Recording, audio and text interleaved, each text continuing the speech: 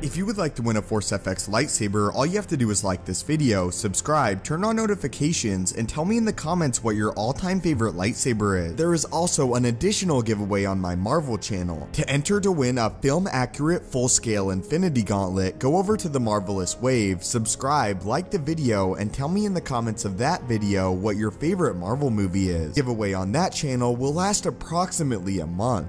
Although the personality and brain of General Grievous perished in Revenge of the Sith at the hands of Obi-Wan Kenobi, this was not the end for the droid general. In truth, his body was actually salvaged following this death, and there was a story that followed concerning Grievous. During the reign of the Empire, although the stormtroopers were the primary form of defense, Palpatine still desired a highly advanced combat droid. A combat droid that he one day desired to integrate into the ranks of the Empire, as droids do not betray their masters.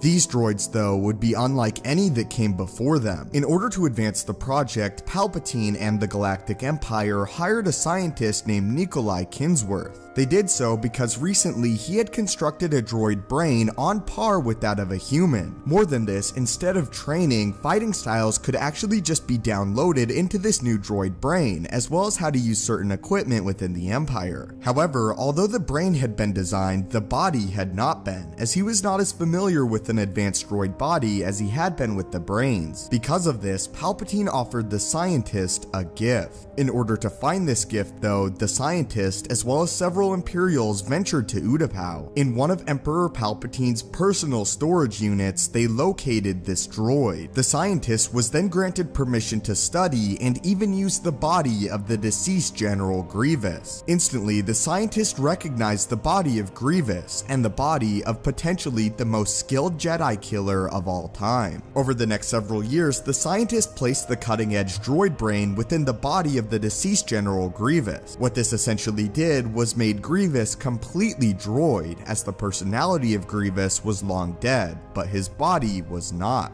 Inspired by Grievous, though, the scientist decided to grant him a lightsaber as his primary weapon. This lightsaber, though, was very unique to the tradition of the Sith, as it contained within it the lightsaber crystal of the apprentice of Darth Bane, Darth Zana. This lightsaber crystal was even named Bane's Heart. Because of this, the lightsaber that this new Grievous wielded, now named NK Necrosis, was a double-bladed red lightsaber. Formerly Grievous, now NK, was meant to be the baseline of what the new combat droid for the Empire was desired to become like. Although NK was a success, around the time the first Death Star was destroyed by Luke Skywalker, he mysteriously went missing. Eventually, it was discovered that the droid had gone rogue and was stolen by Kinsworth's close friend, Lorne. Lorne being a scientist himself who had worked on making Grievous NK. In order to reobtain the body of NK from Lorne, Kinsworth sent a group of bounty hunters to hunt down NK. In their search for NK, the bounty hunters eventually found themselves in the caves of Madril. Within the cave, they searched for hours for the body of NK,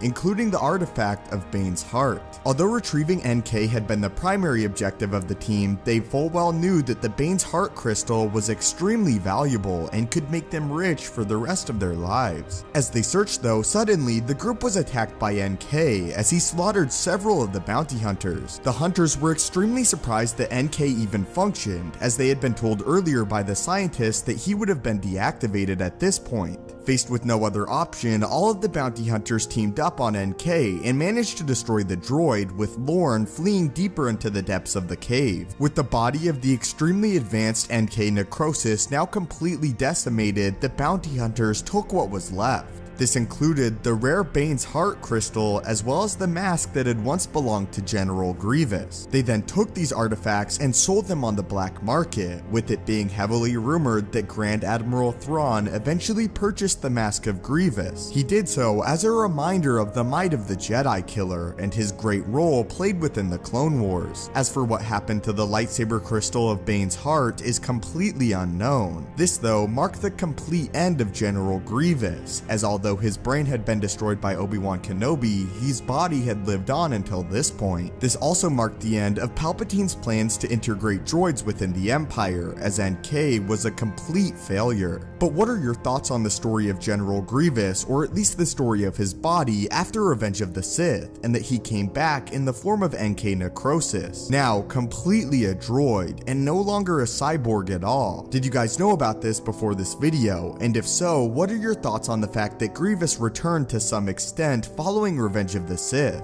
Thank you guys as always so much for watching. Don't forget to enter the lightsaber giveaway. May the Force be with you, and have a great day.